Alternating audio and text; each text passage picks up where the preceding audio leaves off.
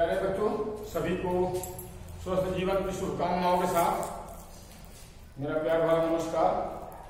मैं आर.एस. विश्वकर्मा, प्राध्यापक political science, government college Pamgarh से आपके साथ लाइव हूं।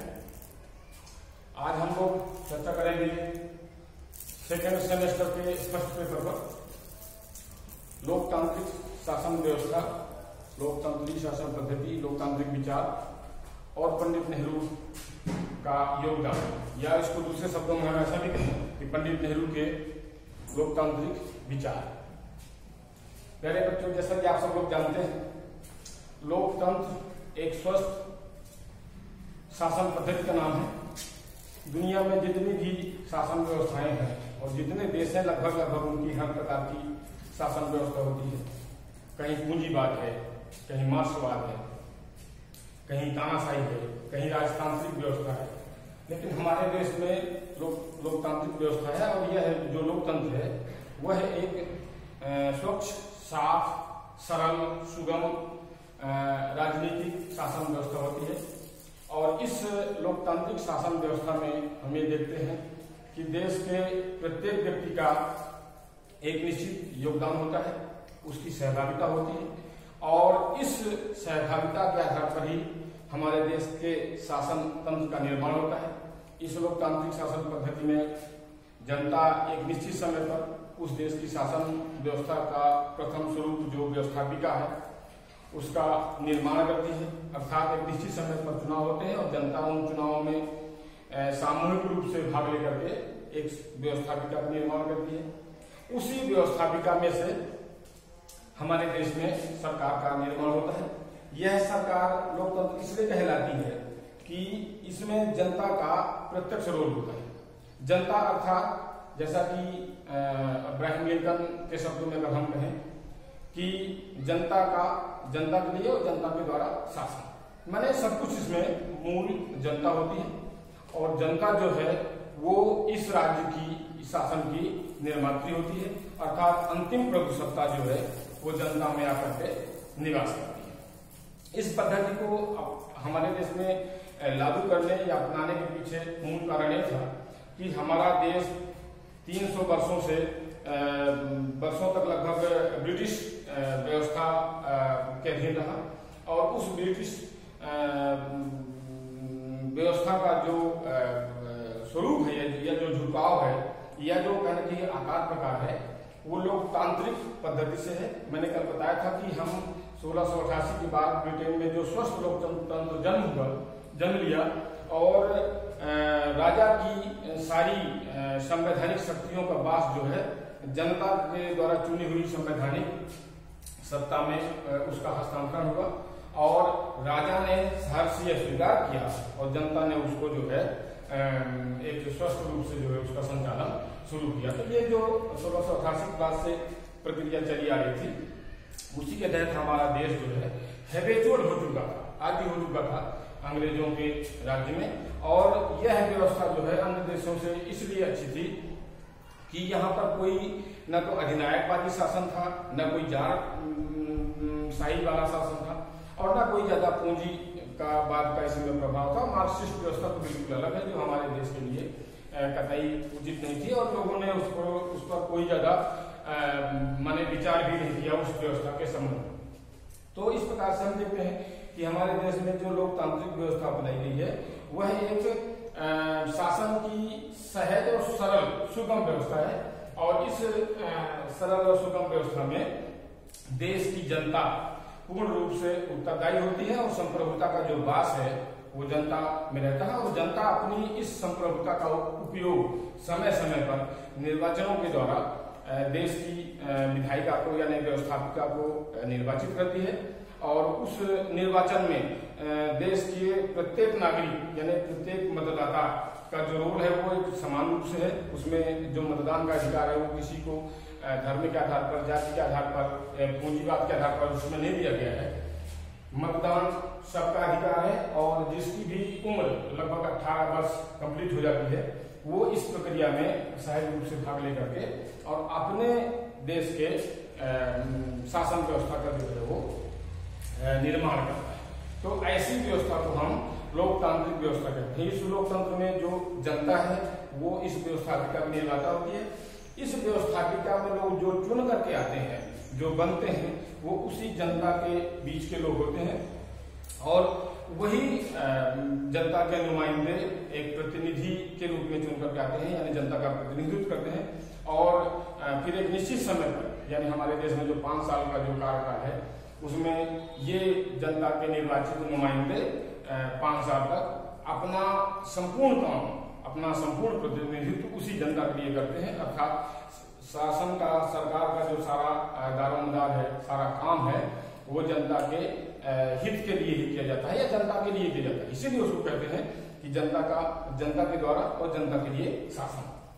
तो इस प्रकार से यह जो विचार है, ये जितनी भी शासन प्रणालियां हैं देश दुनिया में, उनमें लगभग सबसे सरल विचारधारा है और सबसे सरल शासन है, सबसे अच्छा शासन है।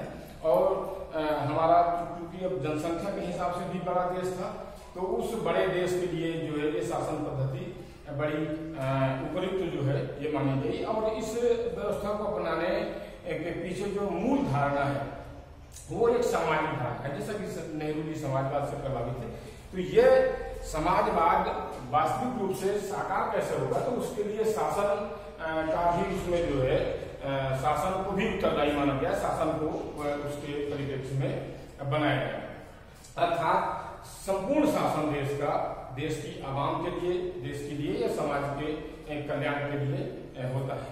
तो इसमें हम चूंकि नेहरू जी का विशेष योगदान पढ़ रहे हैं, तो नेहरू जी की जो वैचारिक धारणा है वो लोकतंत्र पर पूर्णतः डिपेंड थी। और उन्होंने संविधान के निर्माण के समय भी अपने विचारों को और कार्यों को जो है वैधानिक रूप से यथावत ही रखा और संविधान ने उसको स्वीकार करके अपने यहाँ लोकतांत्रिक शासन व्यवस्था को अपनाया। इस लोकतांत्रिक शासन व्यवस्था की जो पूर्व अनुभूति थी वो कालांतर से भी होती आ रही थी और हमारे देश के प्रमुख विचारकों ने या प्रमुख नेताओं ने यह कल्पना की थी कि अगर हमारा देश कभी स्वतंत्र होता है और देश की शासन व्यवस्था अगर अपनाई जाती है, लागू की जाती है या बनाना होगा कभी, तो उसमें हम जनता के शासन के स्वरूप वाली व्यवस्था ही जो है उसमें लागू करेंगे। तो उसमें नेहरू जी का भी बड़ा योगदान था, क्योंकि हम स्पेशली नेहरू जी पढ़ रहे हैं, तो उसमें इस प्रणाली में नेहरू जी का विशेष योगदान।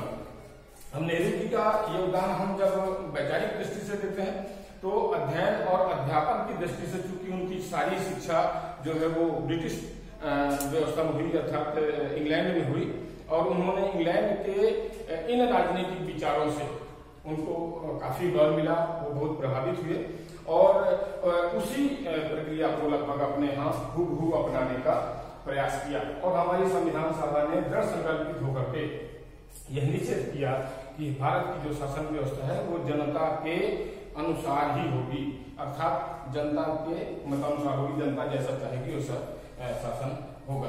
तो इसमें नेहरू जी का विशेष प्रभाव रहा है। नेहरू जी ने समय समय पर अपने भाषणों में या अपने उद्बोधनों में इस बात का जो है वो मैंने विचार भी व्यक्त किया था कि मनुष्य के संपूर्ण नैतिक उत्थान के संदर्भ में अगर हम किसी भी सत्ता का अवलोकन करें तो उसमें लोकतांत्रिक शासन व्यवस्था सर्वाधिक उपयुक्त, सरल और पारलौकिक सत्ता है, क्योंकि उसे मनुष्य के नैतिक उत्थान की एक प्रेरणा मिलती है। इस दृष्टि से उनका कथन कहना था कि प्राचीन हिंदू विचार की विश्व में एक दैविक या दिव्य तत्व है और प्रत्येक व्यक्ति में उसका कुछ न कुछ अंश अवश्य विद्यमान रहा है जिसे कि वह विकसित कर सकता है। मुझे एक जीवंत शक्ति के रूप में आकर्षित करता है, अर्थात यह लोकतांत्रिक विचार। मैं कोई धार्मिक व्यक्ति नहीं हूं, किंतु मैं किसी ऐसे तत्व में विश्वास अवश्य करता हूं कि आप उसे धर्म कहें या चाहे जिस नाम से भी पुकारें, क्योंकि जो मनुष्य को उसके सामान्य जीवन स्तर को ऊंचा उठाता है और मनुष्य के व्यक्तित्व को आध्यात्मिक गुण और नैतिक गहराइयों का नवीन स्तर प्रदान करता है, वह तत्व जो है वो लोकतांत्रिक वैचारिक धारणा है। अतः जो भी तत्व मनुष्य को उसकी शुद्धता से ऊपर उठाने में सहायता देता है, उसका पूर्ण कल्याण करता है, उसका उत्थान करता है, वह चाहे वह देवता हो या पत्थर की प्रतिमा, वह शुभ है और उसका तिरस्कार नहीं किया जाना चाहिए। इस प्रकार से नेहरू जी के वैचारिक दृष्टिकोण का जब हम अवलोकन करते हैं तो उसमें लोकतांत्रिक विचार अर्थात सब कुछ, सारा दारोमदार जनता पर डिपेंड है, जनता के लिए है, और जनता जो है अगर किसी देश का सामाजिक ढांचा विकसित है, या कहना चाहिए शिक्षित है, या कहना चाहिए संपन्न है, तो वह देश आर्थिक और सामाजिक रूप से सक्षम और मजबूत माना जाएगा। जिस देश का सामाजिक स्तर जितना स्वस्थ, अच्छा और मजबूत होगा, उस देश की शासन व्यवस्था लगभग उतनी ही सुदृढ़ और मजबूत होगी।